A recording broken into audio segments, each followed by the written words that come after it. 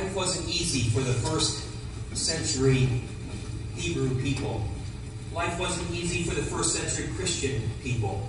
As a matter of fact, it was a cruel world in which they lived, and it was filled with fears. I love this song that we just sang, but I want to go to that slide. I don't know if you ever, I hope you pay attention to the words when we sing them, but if you ever look at the subtlety of the background, okay? And that's a bird, a dove, that's huddled away in the cleft of a rock with a nasty, nasty storm. Weak made strong. What a great symbol that is of the weakness of the dove, but the strength of the Savior's love. And every time we sing that, I just look at that background and I'm amazed at it. It was a tough world, and it is a tough world. It hasn't gotten any easier to live. Now, parts of the world may be a little easier as far as outside persecution that's placed on believers, but it's still the same world, and it's still a fallen world. And until Jesus comes again, it's going to be a fallen world. Until we are resurrected into a new life, and the new heaven and the new earth come for us. We live in a struggling and difficult and fallen and scary world. 93-year-old Hazel Bedrosian walked out on the patio of her son's home in Malibu. 1 mile away, a fire blaze was sucking in the air and superheating it to over 2,000 degrees and exploding the flames upward into tornado force winds. The fire devoured everything in its path. High above the flames, planes dropped fire retardant chemicals, and helicopters dumped 3,000 pounds loads of seawater onto the blazing shoulders of the inferno. The ocean was less than a quarter of a mile away and had always protected these people in the past from the fires, as the ocean breezes always blew the fire away from them rather than toward them, but not on this day. Though they had not been told to evacuate, the rest of the family had already left with all the valuables that they could carry in the car. Assuming their 17-year-old son Eddie and 93-year-old grandma would be coming right behind them in the neighbor's car, but suddenly everything changed. With a mighty whooshing rumble, sounding like an approaching freight train, fire cut them off from hell. Eddie guided his grandmother into the backyard and down a 45-degree slope. As they descended, Hazel lost her balance and began to fall. Eddie chased after her and, grabbing her in the nick of time, realized that the fire had now circled ahead of them. "Grandma, we have to go back up." And knowing she couldn't do it on her own, he pulled her to the top of the slope. Looking, he saw fire in one direction was 200 yards away. In another was 100 yards. And in another was only 40 yards. This is it, he thought. We're going to die. There was only one other way. It was a steep and thick ascent, thick as a jungle with brush and trees. And he picked up his frail grandmother in his arms, too weak to walk, and carried her through the smoke so thick they could scarcely see the sheer drop-off on either side of them. Trees exploded around them as their own resin boiled. Eddie's throat was dry. His lungs were burning, but he kept going. Hot embers dropped on his head and neck, and the fire was right at his heels. Suddenly, he broke out of the fire, and there was pavement. And there stood before him a fireman. And looking at Eddie, the fireman said, "Where did you come from?" And pointing back at the trail, now completely ablaze, the fireman said in disbelief, "You just walked through hell and lived." You know, sometimes in life, we feel like we're walking through hell. Life can surround us with a fiery blaze on every side. Oh, it may not be a forest fire, but with troubles and fears on every side of us. You see, this is what Jesus did for us. He came to our rescue when all was lost. The Old Testament says some through the fire, some through the flood. Some through the water, but all through the blood. That's the way. That's the way of salvation for us. It's the way of rescue. And our Lord is one who rescues. He's one in our text who comes and helps. He's one who comes and saves. He came to our place of fear. And He carried us. He carried us. No, we didn't have to make the way and hope that He was near enough to help. No, we didn't make the way ourselves and hope that He was right behind us or even right in front of us. No, He carried us. And He carried us out of the fears of life and into real life and freedom. And He destroyed in the process the one who causes our fear. He destroyed the enemy. He destroyed the evil one. You know, fear is a powerful, powerful emotion. It controls our thoughts, controls our actions, even it controls our beliefs. Fear enslaves us sometimes. By the way, fear keeps some people from flying in airplanes.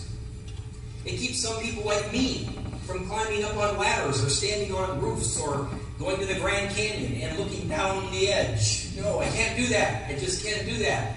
It's a fear within me that says, this is not a good idea for me. A picture is just fine, thank you very much. But the author of Hebrews tells us that in Christ, we have victory over our fears. And that's what our text is about today. So if you would stand together with me, let's read our scripture passage.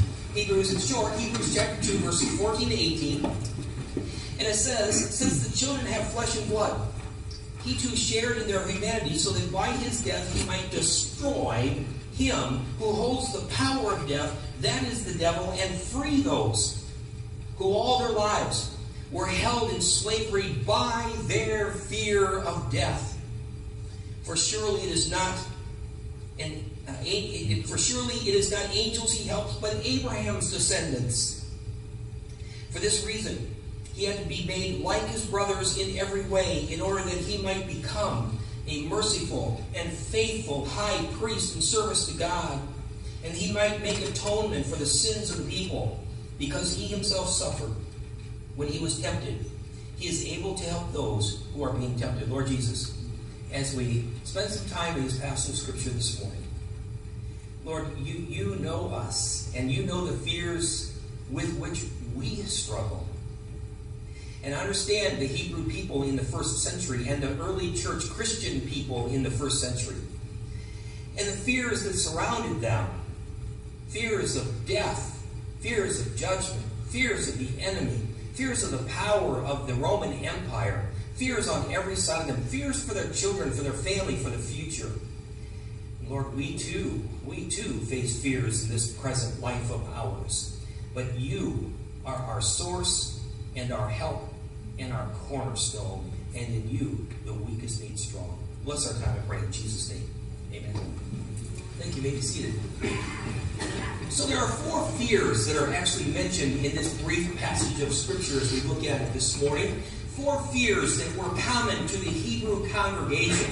4 fears that were common to the New Testament first century believers in the world in which they lived. And 4 fears which are very common in this day and age and in this world in which we live. Number 1, the fear of death. Number 2, the fear of the devil. Number 3, the fear of judgment. Number 4, the fear of falling. And I don't mean falling down, I mean falling away from the Lord. And so I want to look at those in our kind of have a brief time this morning, because we had a lot of activity, and it was, what a wonderful morning of worship it was. What a great day. And thank you, Joe, so much for the praise team and our time of worship and singing. What a wonderful time to spend together as a family in baptism. And I got to tell you that I've never ever heard of anybody being healed of warts. Never. And yet, there's no other explanation for it. He had them, he prayed, they're gone. Okay? That's God. And that's the way God works. Is that awesome? But there are 4 basic fears that are listed here for us.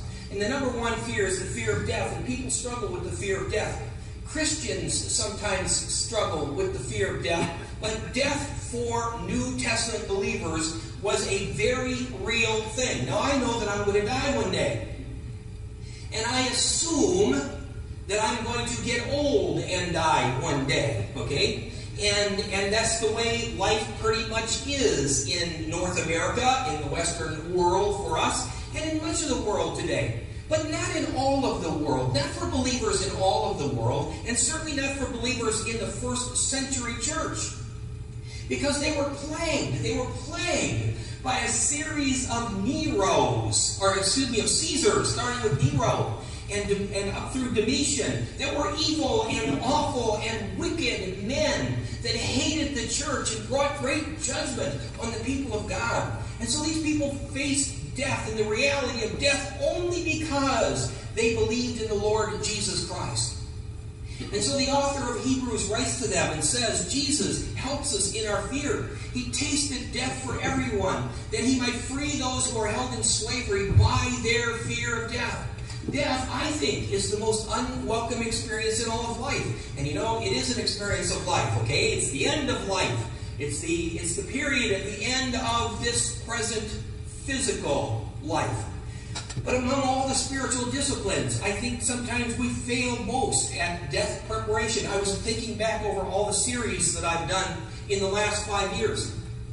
And at one time we were in the book of Philippians, and the book of Philippians talks about death. At one time we were in the book of Ecclesiastes, and it talks about death. Here we are in the book of Hebrews, and it talks about death. When we were in the Gospel of John, it talks about death. In fact, every book of the Bible, I think, I haven't checked to make sure, but most of the books of the Bible speak to us on the reality of death, because death is a reality. Everyone will die unless they are alive when the Lord Jesus Christ comes again and we are caught up in the rapture. I often have to laugh at Trish in our staff meetings because she always talks about she's hoping to be in the rapture class in heaven and wondering if the rapture class will run around with a t-shirt with an R on it, okay? that we're brothers and sisters because we were caught up in the rapture. Maybe, I don't know, maybe it's because I think that'd be pretty cool to have a rapture shirt for all of eternity, okay? But there will be a rapture class one day. Without the rapture class, eventually we're all going to face death. And oftentimes we fail at death preparation. We're confused. Even in our own attempt to explain death. I mean, we understand that man dies, and we understand the theology that death came into the world because Adam and Eve sinned. But what about tragedies that happen to believers and unbelievers? And why does God allow these things? We scratch our heads and we wonder why a loving God allows such a tragedy to occur. But then we read our Bibles and we see that in this present world, it's out of control. This world is out of control. It's broken because of sin. And we see it everywhere around us. An earthquake somewhere in the world kills believers, but it kills unbelievers. A terrorist wreaks the same effect on unrighteous and on righteous people. A church bus loaded with young people on their way to or from camp crashes, and there are many deaths and many injuries. And why would God allow that to happen to a church group of youth? A fire breaks out in a home and kills an entire family. And we say, yes, the world is out of control. Yet man tries his best. Man tries his hardest to control these kinds of circumstances.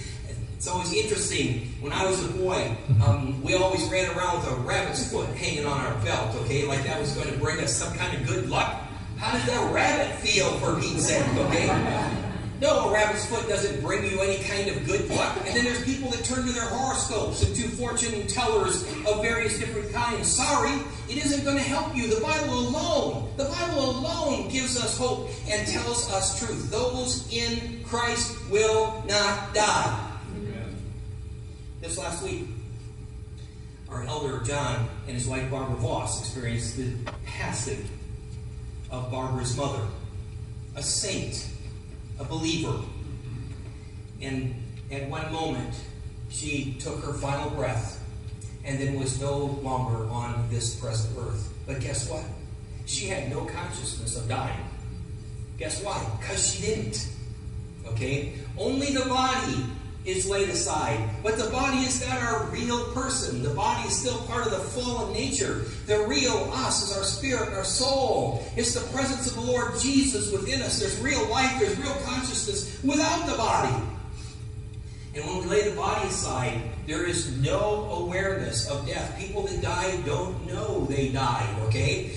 They're not looking back at earth and saying, oh, I bet everybody feels bad. No, there's no consciousness, and there's no sadness, and there's no sorrow. Heaven, I want you to understand this. Heaven is life lived just as God intended and designed it to be at the very beginning, before there was sin and before there was a fall. Heaven is life as God wanted it to be for Adam and Eve. Heaven is life as God wanted it to be for Adam and Eve and all of their offspring. A life without pain, without sorrow, without suffering, without death. That's what heaven is. Heaven is the restoration of God's creation. Heaven is the restoration of how He made you and me and all people that are in Christ Jesus. Remember last week's message? We talked about how Jesus is proud of you. Not ashamed to call you His brother or His sister. Not ashamed to introduce you to His Father. Now today's text goes on to prepare us for that day. And it says, in effect, don't be afraid. Don't be afraid. Don't be afraid of that moment. Don't be afraid of that time. Be set free from your fear. You see, Jesus sets us free from the fear because we can only pass in Christ. If you're a believer, we can only pass from life to life. Boy, you got to let that sink in. We only pass from life to life. We only pass from temporal life on this earth to eternal life forever and forever that never ends.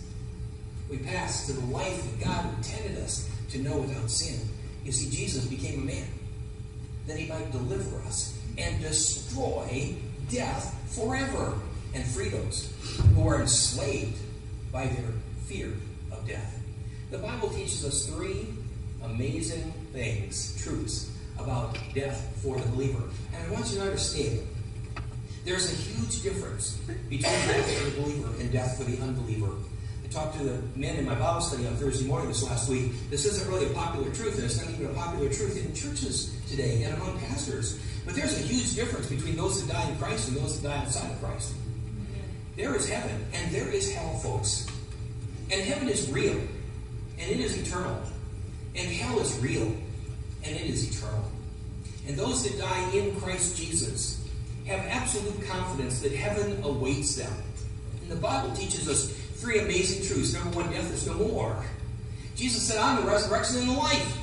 The one who believes in me will live, and even though their bodies die, they won't die. Whoever believes in me will live and never die. It concludes with Jesus looking at them and saying, do you believe that?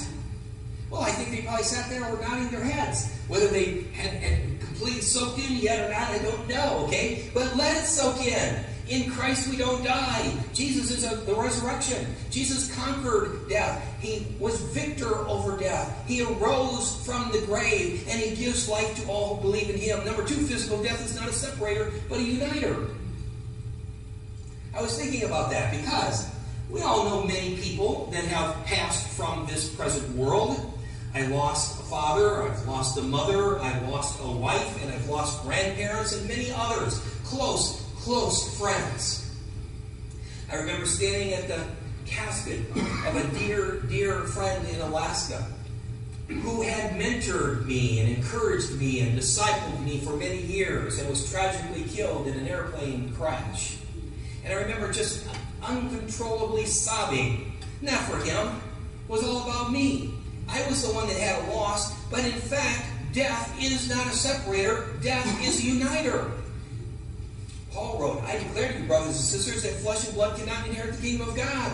So we lay aside the flesh and the blood and inherit the kingdom of God. And guess what? All of our beloved ones in Christ Jesus are going to be there. We're going to be united forever and ever for all eternity and never ever be separated.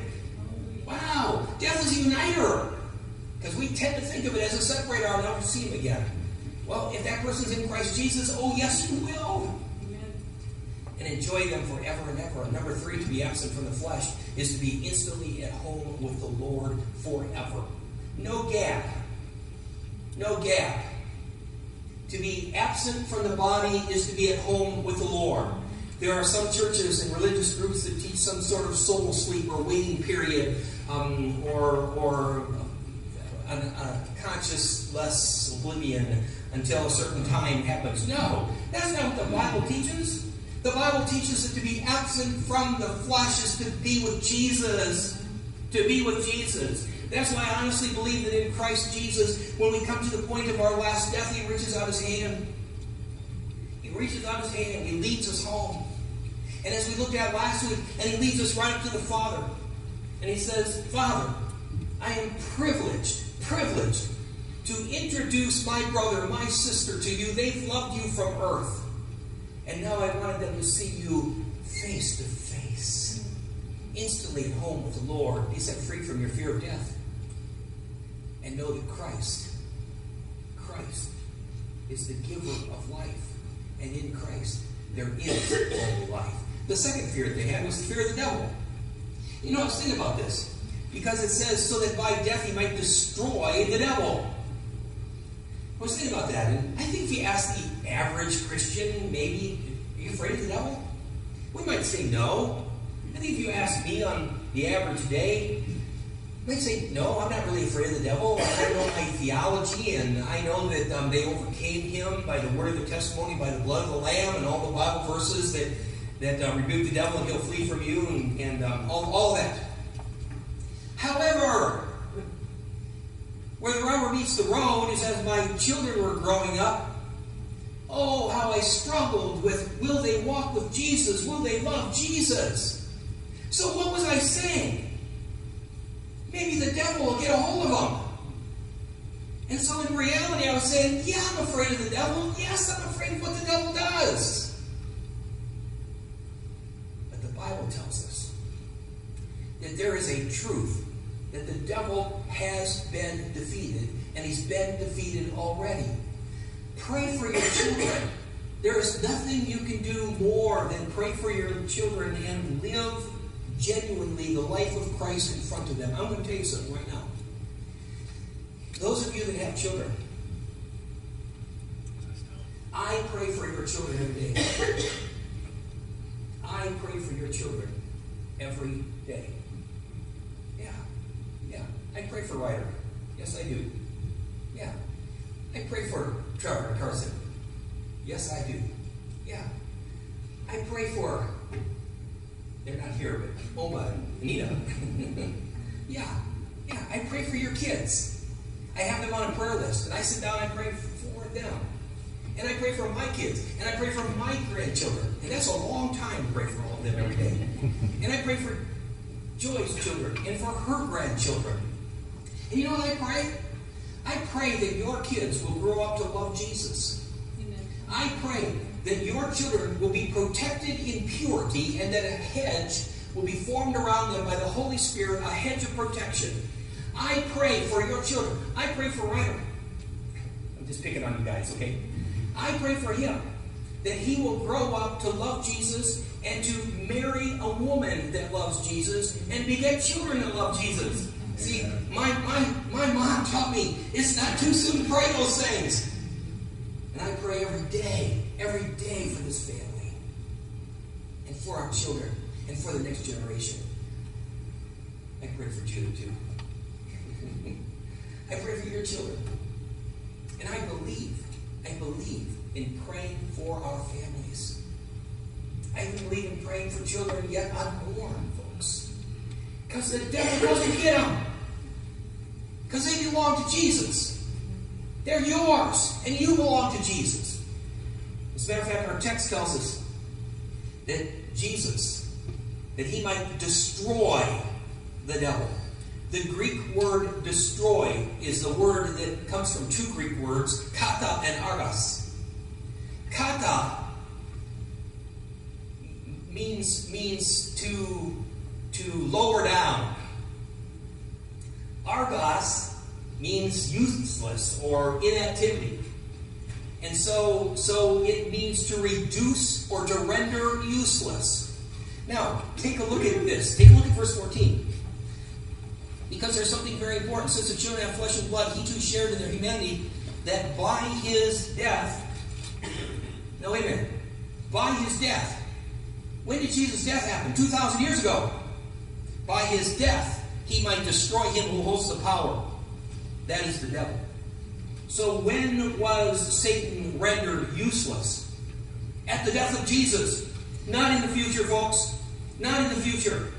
Claim what Jesus did and claim it today because it's effective today.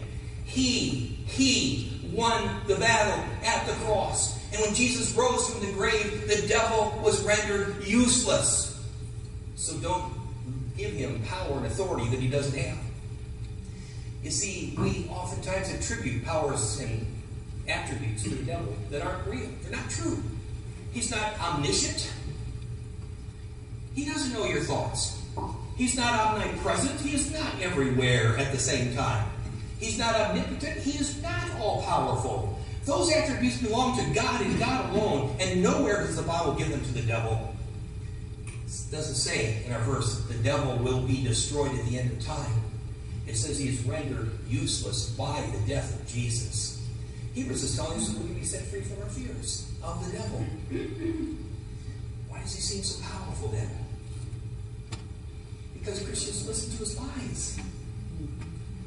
Because we listen to his lies. We give him entrance. We listen to him saying, wait, did God really say that? That's his first lie. It's his favorite one. All the way back in the garden to Adam and Eve. Did God really say that? Yeah, God really said that. Obey the word. Look what a nice guy the devil says.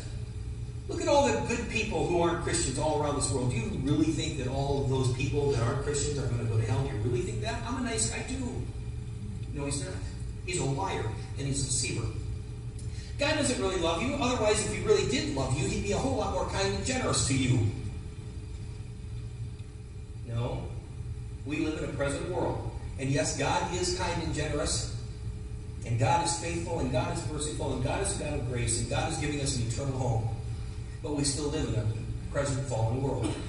How about this one? Let me tell you the future. One of my frustrations is that I run into people that spend more time reading their horoscope than they spend reading the Bible. Amen. Don't read your horoscope. Read your Bible. You want to know what your future has? Read the Bible. The Bible is God's absolute truth, the Word of God. And then the big lie, look at the influence I can have on your kids. Look at the school system, look at the music, look at all the things around. No. Stand up against him because he has been rendered useless by the death and burial and resurrection of Jesus. Be set free. Fix your thoughts on Jesus. Number 3 is our fear of judgment. The Hebrew Christians in the early church, their fear of judgment. And it doesn't use the word judgment in our text, but it uses the word atonement. As a matter of fact, if you look at the verse, it says in verse 17, for this reason, he had to be made like his brothers in every way in order that he might become a merciful and faithful high priest in service to God, and that he might make atonement for the sins of the people. What did a high priest in service to God do? Well, the high priest officiated in a judgment ceremony. It was called sacrifice. Sacrifice. In which, symbolically, the sins of the people were placed onto the sacrificial animal and put to death. Because God requires death as payment, and shedding of blood as payment for sin. And so the work of a high priest was to officiate in a judgment ceremony. But all of the sacrificial animals of the Old Testament represented Jesus and the completed work of Jesus on the cross and the shed blood, the perfect shed blood, once for all. So judgment has already occurred for the believer. God requires payment for every single sin. But all your sins have already been judged. What about if you sin tomorrow? Yeah, it's already been judged. What about next week? Yes, it's already been judged. What about next year? Yes, it's already been judged on Jesus, on the cross. Your sins are paid for. Now, that doesn't mean you can go out and say, well, I can live however I want to live, because that's a lie of the devil. But understand, judgment has already taken place for your sins. On the cross, Jesus cried out, it is finished, tetelestai. And with that, he bowed his head and gave up his spirit. It is finished, tetelestai, paid in full. God is satisfied. He's satisfied. with the judgment upon your sins in Christ Jesus. See, don't labor under false assumptions about judgment. Judgment is a very bad thing for the guilty outside of Christ, but not for the believer. There are two different judgments, the Bible tells us. There's a great white throne judgment. You read about it in Revelation chapter 20. Unbelievers, the devil, and the fallen angels are all going to be judged at the great white throne judgment. But then there's the Bema seat judgment, or the place of rewards, talked about in Romans 14 and 2 Corinthians 5, and that's for believers. And it's a reward ceremony, not a condemnation. As a matter of fact, an author that I recently read said it's a thank you ceremony.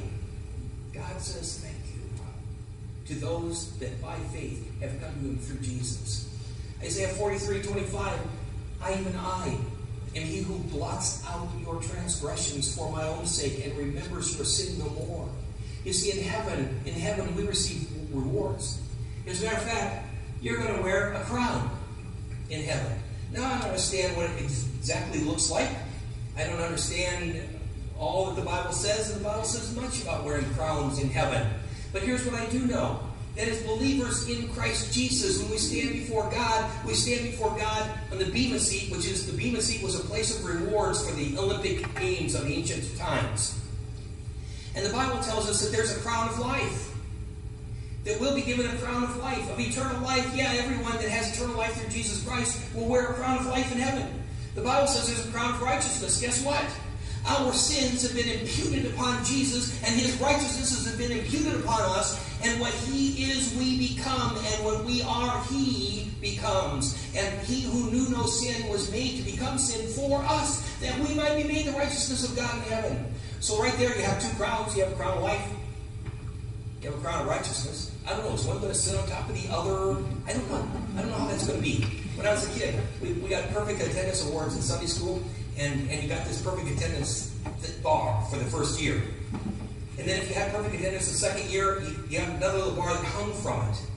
And then another one that hung from that, and then another one that hung from that. I had like 5 years of perfect attendance, okay? But when you went on vacation, you had to go to a church and get a note from somebody in the church that you were there. But I wanted my perfect attendance. Maybe crowns are going to be that big. It's going to stack. I don't know. The soul winner's crown. You say, well, I've never led anybody to the Lord. Haven't you? What about your children? You might be surprised when you get to heaven that somebody's going to come along. Somebody that you don't even know might stand up. And God's going to say, tell us how you became a believer. And that person says, one day I was at work at USAA, and I saw this guy, Joe Berkey. And he sat down for lunch, and he bowed his head and prayed. And I thought, wait, I need God in my life. And so I'm a Christian today because of Joe Berkey. And Joe looks at that and says, I don't even remember seeing you there. Yeah, you might be surprised at who's in heaven because of your faithfulness to the Lord. And then there's the golden crown of victory. Yeah, we're victors in Christ Jesus. And then there's crown of glory. So I think, 1, 2, 3, 4, there's 5 crowns right there. I think we're going to have them. Because God's going to say thank you. Thank you for believing in my Son. So there's 2 great promises. Luke 6:35, your reward will be great, folks, and you will be children of the Most High. In 1 John 4:17, his love is fulfilled with us, so that on the day of judgment we have confidence based on our identification with Jesus in this world. Be victorious over your fear of the judgment. Look forward to it. It's a good day for those who are in Christ Jesus. And last is the fear of falling. The fear of being tempted and giving in. Well, let me tell you this, that in life, we still are in the flesh. The body is still alive. And the temptations of the flesh are real. The lust of the eyes, the lust of the flesh, the vain glory of life, they are real. And the Apostle John wrote, if you confess your sins, he is faithful and just to forgive you your sins and to cleanse you from all unrighteousness. And then he went on. And he said, I write these things to you so that you will not sin. 1 John chapter 2, verse 1. I write these things to you so that you will not sin. But, because he knows this, when you do sin, you have an advocate that speaks on your behalf before the Father. You see, even the most holy men of old, the Apostle John, the one who leaned back against the breast of Jesus, the disciple whom Jesus loved, knew that we were still subject to temptation and to sin in this present life. But in our temptation, Jesus is our helper. We find help in him, being able to help those who are being tempted. Help. Again, it's two Greek words. Bothos. Bothos. Boa, one who runs. Thos, to the cry. You see, Jesus is our helper. Cry out to him. And guess what he does? He comes running. He comes running. Moms. It's always amazing to me how moms can hear the voice of their children miles away. There can be 24 kids, and one of them cries, and the right mom goes, Dads, they don't even hear the cry. Moms, boy, they know their own. They know their own. And a baby cries, and mom goes, not dads too. I certainly responded many times to my children and their wounds. A cry and a response. Cry out to Jesus because he comes running. To help in such a way, it says, the word means, orthos, means to help in such a way as to bring success. To come to the aid of. He rescues us. Jude 24. And now to him who can keep you on your feet, standing tall in his bright presence, fresh and celebrating. That's the message. Paraphrase. And now to him who can keep you on your feet, standing tall in his bright presence, fresh and celebrating. In the King James, now unto him who is able to keep you from falling, it says. So what are your fears? Jesus is there. What's your greatest fear in life? Cry out to Jesus.